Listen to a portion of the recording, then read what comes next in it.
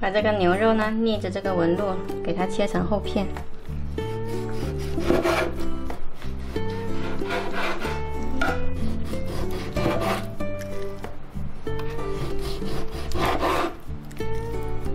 切好的牛肉呢，用这个牛扒锤或者用刀背给它拍松一下，注意不要把肉拍烂了。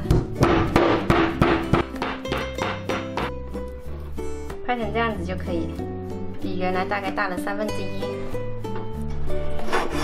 再把拍松的牛肉切成小片，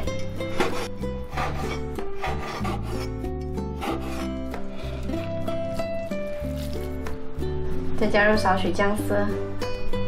这里有50克的清水，分3次加入到这个牛肉里面，搅打上劲。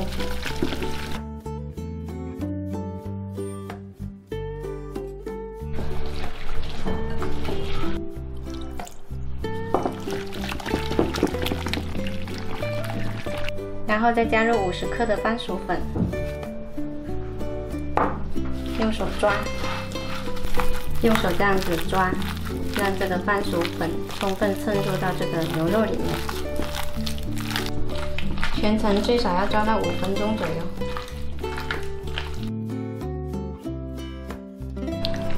这牛肉下锅煮之前呢，再搅拌一下，然后锅里水开了之后就可以放下去。这个牛肉呢，一定要一片一片的放下去，不要一大团扔进去。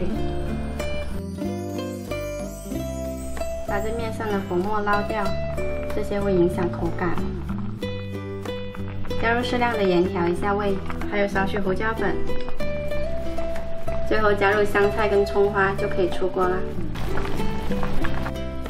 嫩滑鲜美的牛肉汤就做好啦，看上去好漂亮，好有食欲。舀一碗出来尝一下。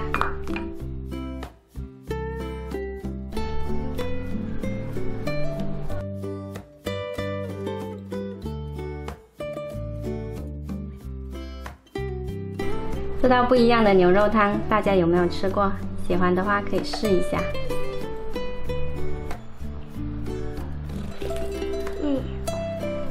汤很浓，肉很嫩。安呀。肉好粉的。